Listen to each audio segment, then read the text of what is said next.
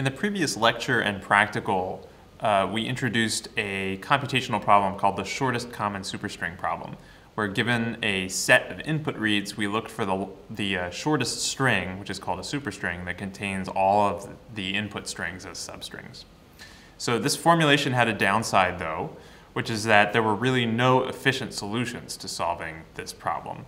So we saw a solution, but it was very slow because it involved us trying every possible ordering for n different input strings, and there are n factorial such orderings. So in this lecture, we'll see an alternative that's actually much faster. It's called greedy shortest common superstring. And we call this algorithm greedy because the algorithm will make a series of decisions, and at each decision point, it will choose the option that reduces the length of the eventual superstring the most. This seems like a good strategy. The shorter the superstring, the closer we are to the shortest common superstring.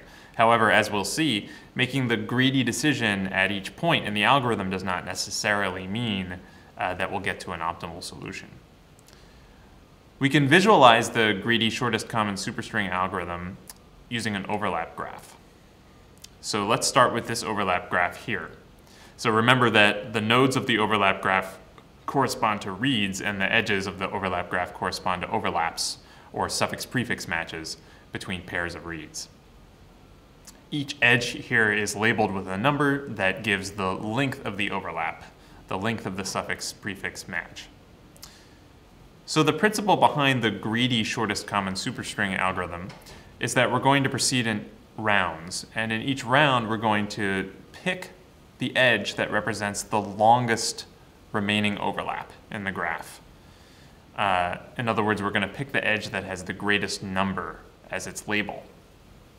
And then we're going to merge the nodes on either side of that edge. Picking the longest overlap seems to make sense because the longer the overlaps between the strings, the shorter the final string will be. So that's what we mean by greedy algorithm in this case. We're going to always pick the longest overlap, trying to get to the shortest superstring. So let's see this principle in action. So here we have an overlap graph, and so to apply our principle, we must first locate the edge that corresponds to the longest overlap. And, well, in this case, there's a tie, right? Because there are actually several edges that all have an overlap length of 2, which is the maximal overlap length in this case. So when this happens, we just pick one of the edges at random. So let's say that we pick this edge here, highlighted in red. So now we're going to merge the nodes on either side of this edge. We're going to merge AAA and AAB. So when we merge nodes, we replace them with one new node that corresponds to the two labels of the original nodes sort of glued together according to the overlap. In other words, if we took the strings in these nodes and made a superstring based on the longest overlap between them, that's the label that we'll put in the new node. So this merge, there, we just did it. So this merge has made the graph a little bit simpler, a little bit smaller. It has one less node in it, and it has at least one less edge in it. And actually, we might remove several edges when we merge two nodes. So now, what do we do next? We do the same thing again. So again, we're going to pick the edge with maximal overlap length. Again, there's a tie, so we're going to pick one at random. So let's say we pick this one, highlighted in red. And then again, we'll merge these two nodes. So we'll merge ABB and BBB to get ABBB. So here's our new graph. And we'll do it again. So now let's pick another node with maximal overlap, edge with maximal overlap. Let's say we pick this one, merge. Okay, then pick this edge, then merge. And now we're done. So the answer is sitting right in front of us. Once we've done all that merging, there's just one node left. And this node's label is the superstring that we've obtained from greedy shortest common superstring. If there happen to be multiple nodes at the end of this merging process, in other words, if after one merge we've run out of edges but there are still multiple nodes, then we can create the superstring just by concatenating the labels of those nodes together. So this process is much faster than the algorithm we discussed in the previous lecture and in the practical. For that algorithm, we had to try every possible ordering of the input strings, but for this one, the amount of work we do is greatly reduced. So we'll see examples in the upcoming practical session where our greedy algorithm can finish very quickly, much more quickly than our original algorithm that tried all orderings. But this speed comes at a cost, and the cost is that the greedy algorithm doesn't always find the correct answer. So that is, the greedy algorithm can sometimes report a superstring, a string that does contain all of the input strings, but it's not necessarily the shortest common superstring. So let's look at an example where the result of the greedy shortest common superstring algorithm returns a superstring but not the shortest one.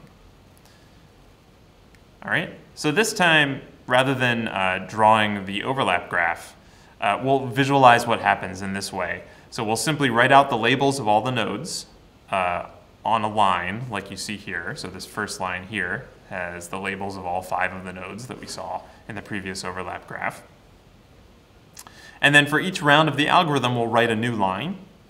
And in the new line, we'll reflect the merging that happened in the previous step. So for example, the line that you see here is the result of having merged these 2 nodes from the previous step. And the nodes that get merged, I'm always going to highlight in red. So if we repeat this process again and again until we get to the end of the algorithm,